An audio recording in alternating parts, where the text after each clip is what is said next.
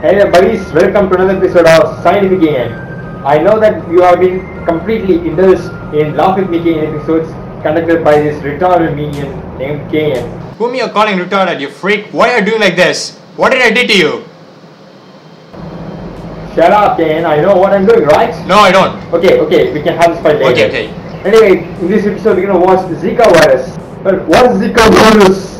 Well, Zika virus is a type of virus that is known to cause birth-related defects in pregnant women.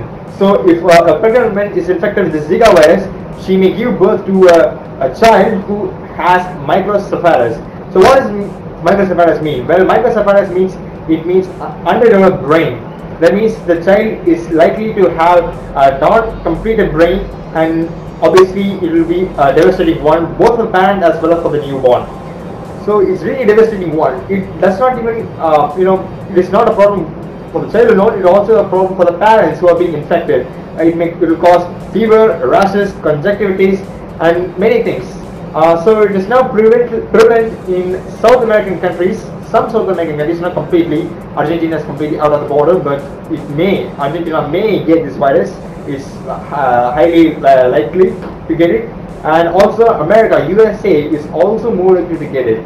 So other than that, the other countries are prone to get affected by the Zika virus disease, except Canada. Canada is now in a position where it cannot be affected because Canada is in a place in which no mosquitoes can survive or known to cause those disease.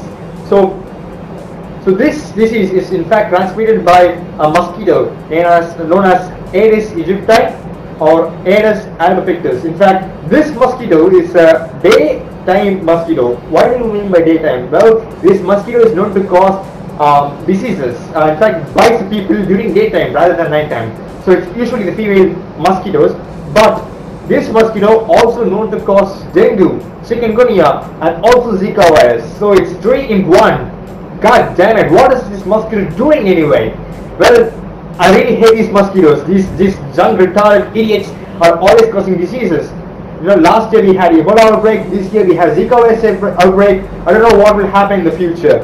So the increase in disease rate is now more, in fact. So forget about these things. So what's the prevention? What is the precautionary steps that you need to take if you are in these countries, the countries listed right here? So what are the preventive measures? Well, in South American countries, they have formulated a policy that is, if you if you are in these countries, you should stop getting pregnant. It's better not to get pregnant in this time. That is in the year 2016 and 2017, because Zika virus is known to cause microcephalus. It's known to cause other related diseases that could deform the child. So these countries have formulated a policy in which the people are advised not to get pregnant at this time. And if you have some kind of problems, if you have some kind of uneasiness when you're traveling, and if you think that you have fever, if you have some kind of conjunctivitis or something like the things that I showed to you, I said to you before, if you have these kind of symptoms when you're traveling, it's very advisable for you to meet a higher authority or people whom you can trust, for example, a medical profession in the airport, and get treated there itself.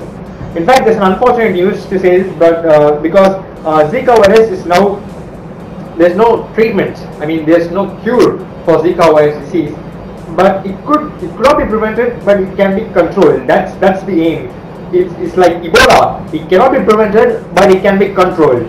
So last year we had Ebola outbreak and it was completely mind-boggling. But within the end of 2015, I haven't even heard a single case. I mean, I have been checking news for a long period of time, and I didn't even get any news about Ebola virus. It seems that Ebola virus is now under control, not completely, but under control somewhat. I hope that this Zika virus also will be under control by the end of the year 2016.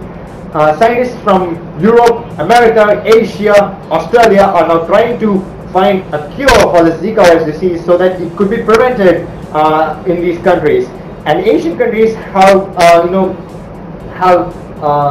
this law that is, for the travelers who are coming from those countries to here, they are advised to seek health advisor immediately.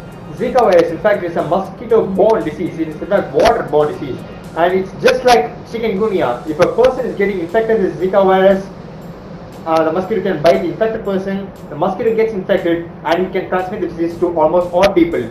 So it is advised not to be, not to postpone the treatment, but to seek medical attention immediately. So thanks for watching my videos, guys. If you like this video, please hit the like button. I hope that this video is quite informative to you. In some cases, I just missed tips and tops. So in order to cover all the things, I have mentioned all the links, all the important links, all the precautions, the guides that you need to know in the description below. All the sources were given by CDC, the Center for Disease Control and Prevention. So thanks for providing this information, CDC. I hope that this will be very useful for the people who are affected in these areas. So thanks for watching my videos, guys. Hope to see you next time soon in another scientific episode. Bye. Be happy and stay good.